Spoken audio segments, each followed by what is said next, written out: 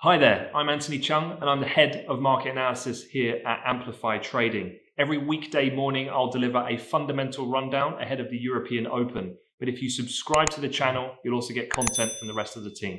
So let's begin. Okay, hello and welcome. Just wanted to give you a super quick update in regards to one of the main events for the week, and that is the FOMC meeting happening on Wednesday. Myself and the rest of the Amplify Trading team will be covering out live on the YouTube channel, so hopefully you can join us. But let me run you through the main points of which we're looking for. I will go into this in much more detail closer towards the event, but as a summary, of course, we've seen now the Federal Reserve come to the conclusion of their recent monetary policy review, and they've now changed from a fixed 2% flat kind of inflation target to define then potential policy changes to now average inflation targeting. So the Fed will now tolerate periods of inflation modestly in excess of 2%. So here, as you can see from this graphic, what this would normally mean then, and as we go further forward into the economic recovery, all being well into 2021 and beyond from this current pandemic period, is that demand will start to increase and consequently inflation expectations, as we've seen of late, will start rising. And what that could lead to then is the fact that the Fed might have to tighten interest rates very early where the economy can't really withstand that, and it's more of a function of the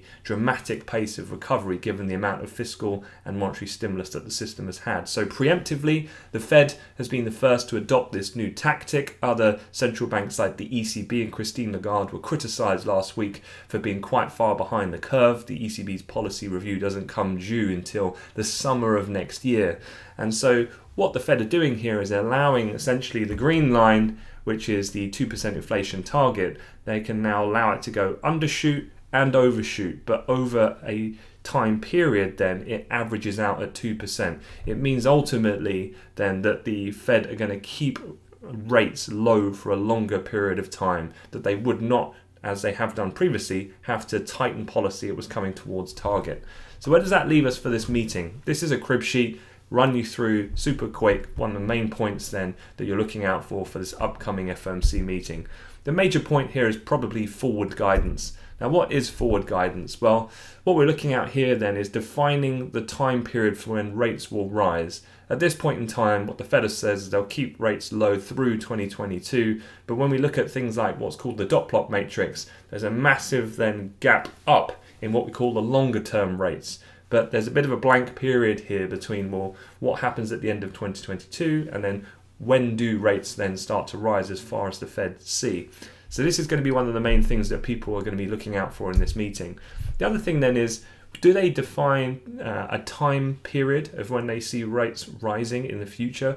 Or is there a possibility of an outcome contingent approach? And what this means is it's tied to some other macroeconomic figure. For example, when Mark Carney first came into the Bank of England as governor in the past, he adopted then forward guidance by saying when unemployment rate hits X, policy will do Y, for example. So could they adopt that? At this meeting, this is seen as very unlikely, I would say. In terms of defining a time period, the point here is they're not going to be explicit, but do they give any more guidance as towards tentative kind of timings in the future? Anything else to watch out for? Well, the dot plot matrix, which is always watched closely. Remember, they issue this in every alternate meeting, and this is their forward-looking projections for things like unemployment rate, for inflation, for GDP, but importantly for interest rates. And this will be the first one that includes then 2023, because previously it went up to 2020, 21, 22, and now, given the timings calendar-wise, we move out into 2023.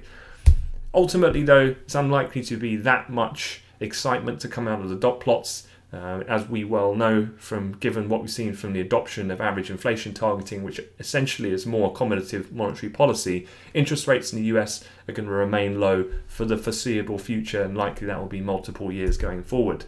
The press conference, that happens every time with the Fed Chair Jerome Powell, of course. He's likely to be upbeat on the recovery, but somewhat cautious and still vigilant with COVID and vaccine developments, which will be contingent then for the speed and shape of the economic recovery. It's unlikely Powell to comment directly or explicitly on what's happening on Congress. And that is quite key and critical. But the Fed chair is very reticent to get involved with politics because that normally gets quite complicated for him because he does need to appear in various Treasury Senate hearings and so on and so forth. So he might give some reference to it, but unlikely to articulate it in great detail about the current fiscal impasse between the Democrats and Republicans for further US stimulus. Any hint at changes to QE purchases? Now, this is quite interesting. It's not about boosting QE. It's about the composition of the duration of bonds of which the Fed buys and consequently holds. At the moment, they're quite short dated.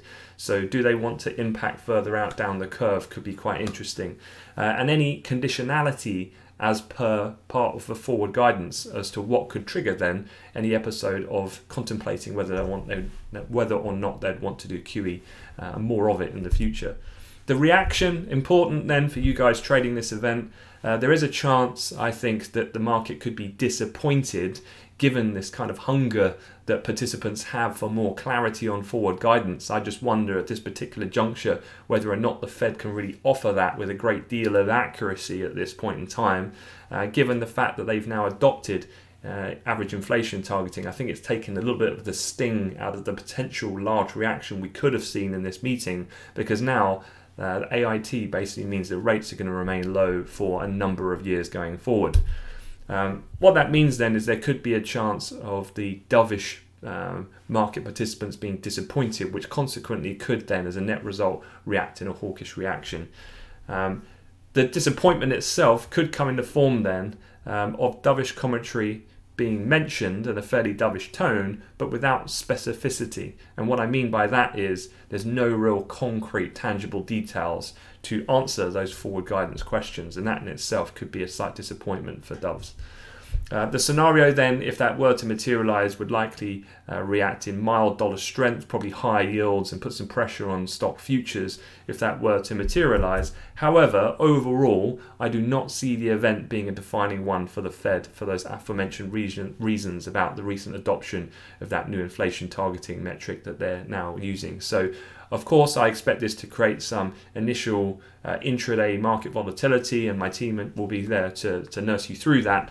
But overall, I don't think it's going to really move the needle for what the Fed are doing more longer term at this particular point in time. So just remember, all you need to do is go on to YouTube, find Amplified Trading, hit the subscribe button, click the bell icon to be notified as soon as we go live. We're going to go live on Wednesday at 6:30 London time, half an hour before the event itself.